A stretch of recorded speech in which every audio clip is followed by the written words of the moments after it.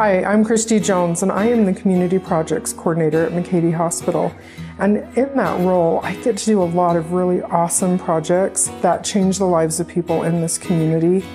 So the Northern Utah HOPE Task Force, or NUHOPE, is an awesome group of people from this community that comes together to address suicide prevention, because we are losing far too many of our young people and adults in this community to suicide. We have trained and certified instructors who go into the schools and provide a fantastic presentation to the young people about suicide prevention, and how to help someone they might be worried about. This is an awesome component of what we do. All right, I'm a high school teacher out at Fremont High School. It's located in Plain City.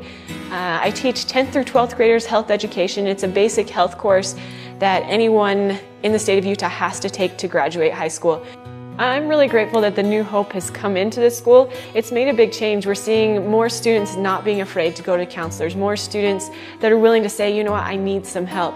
And then those that are saying, you know what, I think my friend's struggling or a family member's struggling. Had they not come in, there might be students who were missed or students who didn't get the care or help that they needed, and we might not have them here. And so whether it's one life or 20 lives from that one presentation, it's worth every little effort that they put in, because these kids are starting to see that their future is bright, because sometimes they get so bombarded with the things around them that they forget that, you know what, I can make it one more day. And that's really what they're trying to teach them through this NUHOPE, is that one more day they can make it, and that one more day leads them to the future that they can have. I had another student that came in. This young lady, she appears just to be great, fine, that she's one of the more popular students. Everybody loved her. She seemed happy on the outside. But there was a day she came into class and she just seemed really upset. But nothing came by me. And luckily a friend who she had been text messaging throughout the day saying, I don't know what to do, I'm feeling really sad, and kind of giving some of those warning signs. And this young student, she recognized, hey, we just talked about this in health class. The NUHOPE told us, even though it's through text message, that we can't ignore it.